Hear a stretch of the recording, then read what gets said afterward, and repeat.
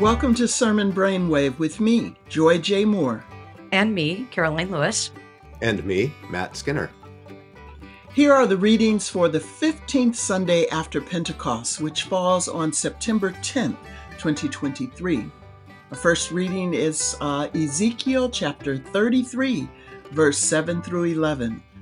Our continuous reading in Exodus is chapter 12, verses 1 through 14. The psalm is the 119th, that long psalm, and we're reading verses 33 through 40 this week. The epistle reading is the 13th chapter of Romans, verses 8 through 14. And our gospel is Matthew 18, verses 15 through 20. And we're moving into this section of Matthew that really is about this, what does living together look like? And some of the, and particularly, next week we'll be talking about forgiveness and then the steps toward some kind of reconciliation here. I know I've talked about this before, and I think I've written it in a Dear Working Preacher column in the past, but I'm just going to say it again, that with all of this, when you think about the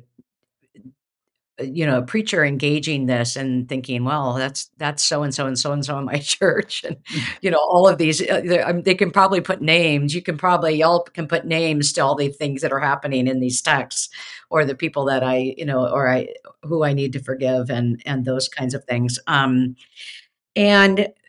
And the these real realities of what does it mean to be a community of faith, and when does the community of faith really start to devolve into really sad and hurtful practices, and kind of forgetting who you are.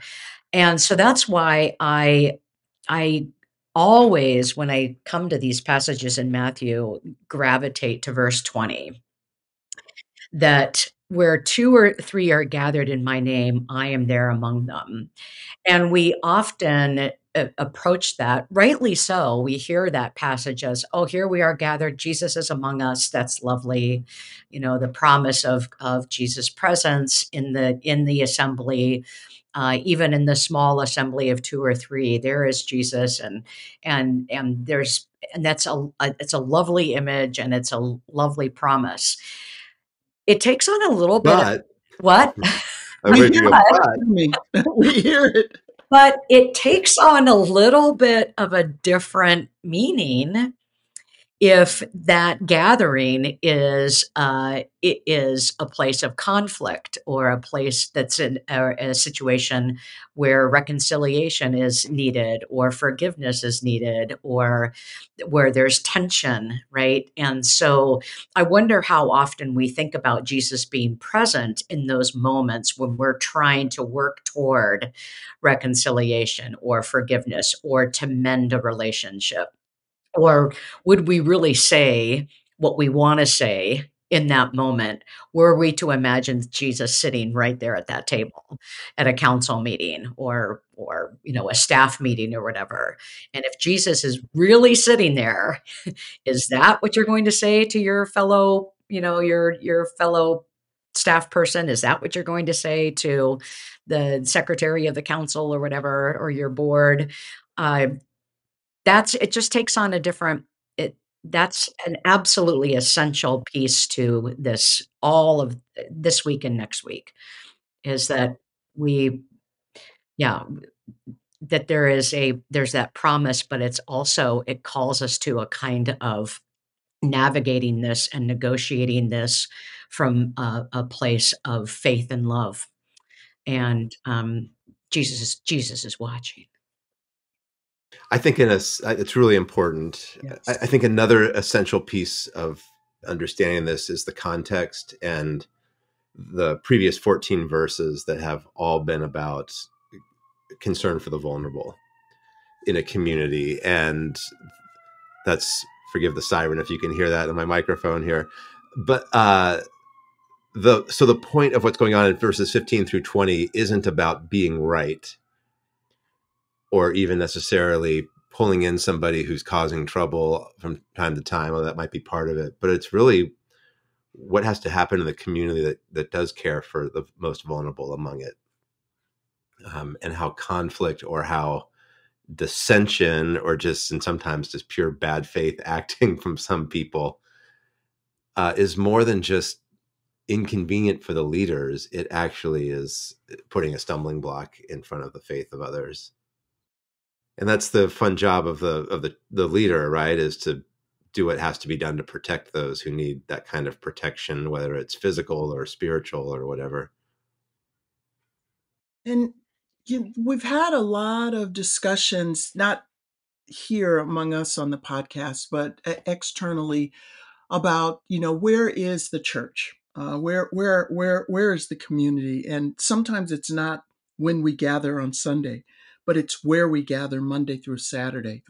And so every time I read this text in the last, I don't know, what is it, 15, 20 years, whenever Facebook came out and we started gathering in these virtual communities, um, I want to bring your words, Karoline, to that community, and your recognition, Matt, of the vulnerable.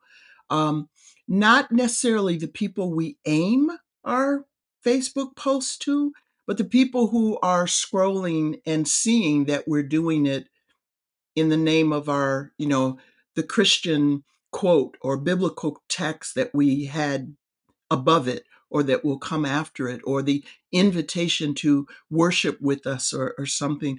And then in between that is clearly something that's more of an attack of someone that, if you follow the thread, doesn't suggest that you've even gone to that person, that you followed this Matthew step at all. And we have talked on the podcast in terms of how our actions um, speak louder than our words, and how we are to live out these practices of hospitality and unity. Um, I wonder if we should do that in our virtual communities too, and if we should think that if this is going to be our space, if this is going to be where we put forth our witness, then maybe we should use our words as if Jesus is reading first. Jesus is I'll reading, just Jesus is watching. Jesus is watching, Jesus is reading. And did Jesus edit this text? What were you going to I'll say? just say I'll just say to our listeners, I'm not reading your theological hot takes on social media. I'm just there for your dog photos. You and me both. Uh, just show me your dog. Thank you for that, Matt. Yeah, I find myself much more willing to go to Facebook for the puppies, and yeah, I'm Kitties, skipping over a whole lot of the kitty, theology that people think they're kitties. putting out there. And the I kitties, like but I kitties. like the doggies. I like the kitties and I like the dogs. Somehow, I'm not quite sure how this happened, but I signed up for like following a pug Twitter page. And so on a daily Somehow, basis, several times a day, I get these notifications that, I don't know, with Gotta Love Pugs or something like that has tweeted another pug doing something absolutely adorable, because that's what pugs are absolutely adorable. So anyway, that's Pug aficionado or something like that. yeah, yeah, something like that. So, oh, Scruffy, may should he we rest move? in. Should we move to Ezekiel? Yeah, let's do that. Let's Yeah. do that. Yeah. On a more sober note, Yeah. a young woman that I met, I guess about a year ago, posted a few weeks ago a um, a video that made a line that I really, really appreciated. And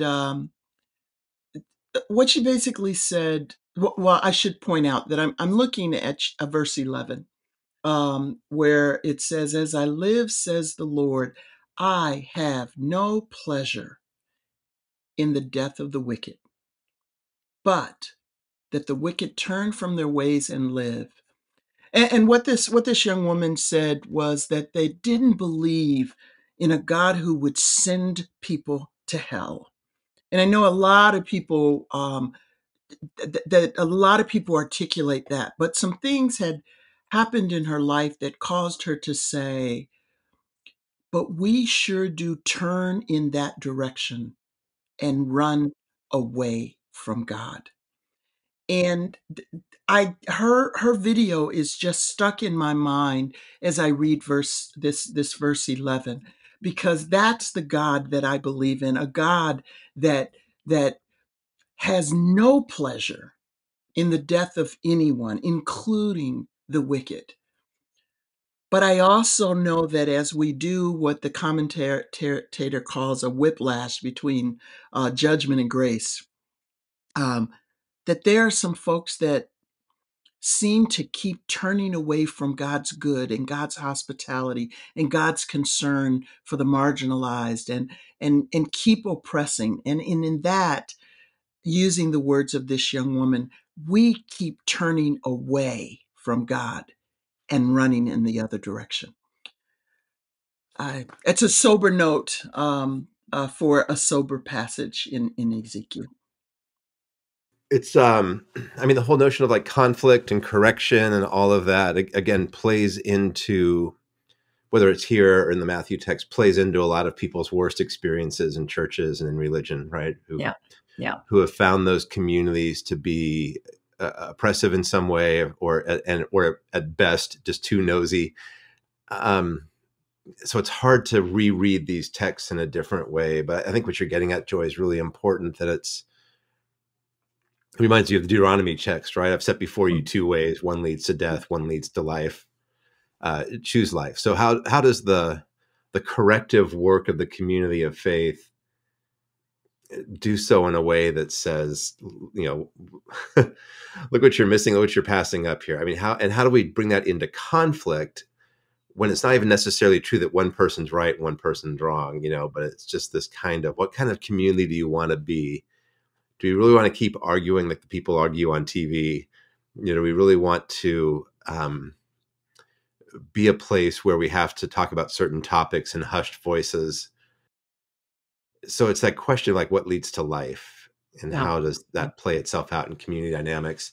I'm not sure I've ever seen that done very well. I certainly have seen it done poorly, but that's part of the challenge. What kind of community can do this well?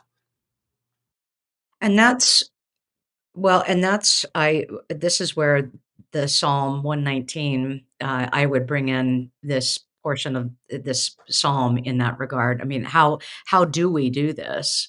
And in part, we have to implore God or appeal to God and say, "Teach me, O Lord, the way of your statutes. Give me understanding that I might keep your law. Lead me in the path of your commandments." Because it's these ways of the Lord, uh, these ordinances, these precepts, the word of the Lord that does bring life. Mm-hmm. But it's clear that we have to pray that, and we have to remind ourselves of that on a really, really frequent basis. And it goes back to, the presence of Jesus in our midst. But to in those moments, maybe one thing is to stop and say, "All right, let's all pray Psalm 119."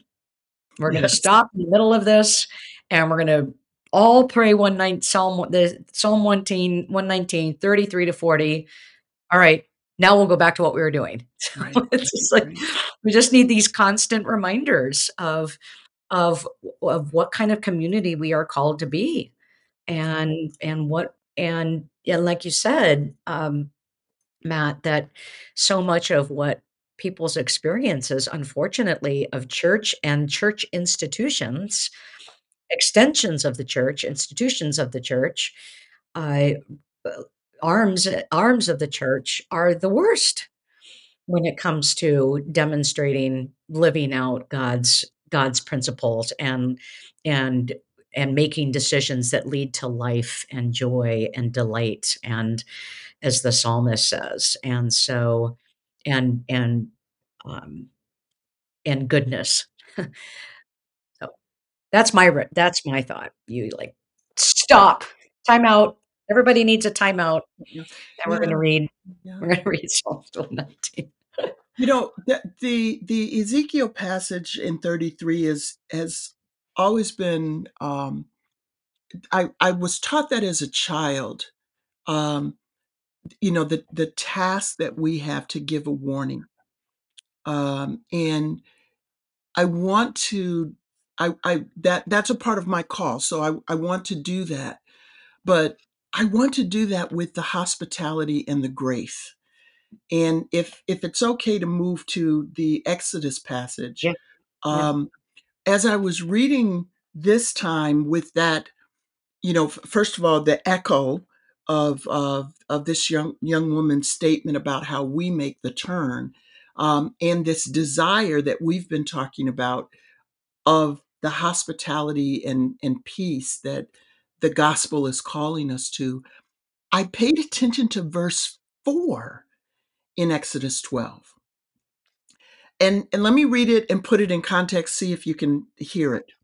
If a household is too small for a whole lamb, it should join its closest neighbor in obtaining one. The lamb shall be divided in proportion to the number of people who eat of it.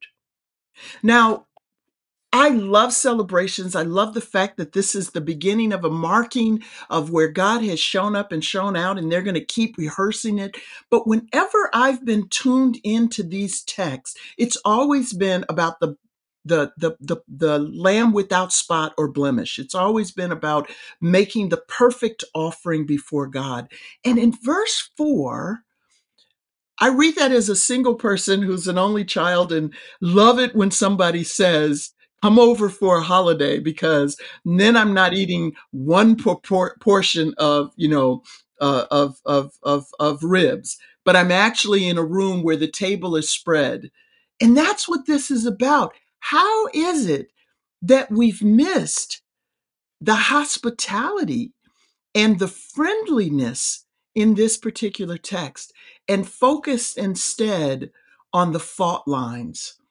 I just wonder if we might, in our theme where we're talking about, and we'll get to this again when we go back to Romans, what is Paul looking for? He's looking for hospitality, peace, and unity. That has always been God's concern. And so lifting up verse 4, which says, when you spread a table, include the person whose family might be smaller so that they can feast at a banquet. Oh, isn't that the promise of how time as we know it is going to end when Christ returns? Yeah. yeah, like that. One thought I had looking at over this text is, again, this is the problem with the challenge with the semi-continuous reading is so much time has elapsed, so much takes place. Yeah, And you don't want to spend your entire sermon just summarizing the whole book of Exodus, but I think the preacher needs to go back and look at, because, there's a violent scene's about to take place, and this is a Mhm. ritual that's both a beautiful display of salvation and horrific all at the same time. But I think you have to remember, God hearing the cries of God's children in Egypt for generations and generations, the oppression that was there. The last week's text had some mention of that Pharaoh is trying to literally thin the population of Mhm. Hebrews because they're getting too numerous. And they do that through just backbreaking, soul crushing, deadly work. Pharaoh's been given so many opportunities to do the right thing and seen displays of God's power, and has not just refused, but kind of stood up as this alternate God, right? And so, I mean, the conflict has been growing and building, and it's more than just a political decision. It's more than just about Pharaoh versus Moses. There's a theological conflict that's playing itself out here, and so how you capture that Because without that, I think you also miss the way in which this is such a grand story of liberation that's just really becomes the story that so much of the Hebrew Bible, the Old Testament, looks back on as a time when God chose God's people, when God made a clear statement about slavery and servitude, when God made a clear statement about the idolatry of Pharaoh and his arrogance, how we impress that to kind of get the full spectacle. I mean that in the best possible use of that word, of this passage and what's going to come next week. And in light of Ezekiel, this whole idea of the patience of God. Matt, you mentioned that there's this long waiting that the children have been crying out for a long time. So before God destroys, God has been patient with the wickedness. Before God, does this, we talked a few weeks ago about the 11:59 timing of God. God's always at the very last minute, but it's a patience because it is not God's desire that even the wicked would perish. And in that goodness of God, set up what this spectacle is about to be. I really appreciate that. Really appreciate that Matt. I think there's also an invitation here to, not that I would want a whole sermon to be on this, but an invitation into the the meaning and function of festivals and Mhm, rituals, mhm, and the and because this is one of the major, of course, this is a pilgrimage feast for Jesus and the Jew yep, and the Jews, and and and how is it that these moments or these celebrations, these festivals, what are they calling to mind? Why do mhm, we do them? mhm, And I think anytime we can maybe I don't know if I want this to be a teaching sermon, but it could also be a moment where we where we do say a little bit more about what Passover means, because Jesus is an observant Jew and is in Jerusalem for for Passover. Passover. And like in John, he's the Passover lamb. And so these moments where we have a glimpse into as you were talking about, Matt, the wider reality of what this is claiming about God. And this is not just you know, we can't really pass over those moments when we're reading scripture, or, when so the Passover Jews was near. We can't just like, oh, that's just something that they did. I mean, it's meaningful, it's important. And so that would be a very different kind of sermon, but it might be one that your congregation would be helped by. So, Absolutely. Absolutely. Romans. I Usually I hear Romans 13 and I get scared, but it's not those verses. So I the I mean, this it kind of relates to what we've been talking about in terms of, this is the connection I was making, that in terms of what is observable Mhm, about us as mhm, Christians, mhm, as followers of God's ordinances, as ones that imagine, Jesus at the table, and and ones that pray, "Teach me your ways, O Lord." And here we have another way to think about that with the metaphor of putting on the Lord Jesus Christ, or another way you can translate that is to be clothed, right? It's that, what is that observable? What are you wearing? mhm, that mhm, that is that your outward appearance, right, is communicating, and communicating that loyalty and that way of love and life. And so I that could be for me a whole sermon in terms of using that, really kind of exploring that metaphor imaginatively, of being clothed. What are you wearing? What do put I on, think and imagine, putting on Jesus every day. right? You get got the up in the question morning. wrong. What? It's not what are you wearing, it's who are you wearing. Ooh, Yeah. yeah, It's what Yes. they ask you at the red carpet, right? yeah. Yeah, Who are you? exactly. You Who are you say wearing? Versace. Jesus.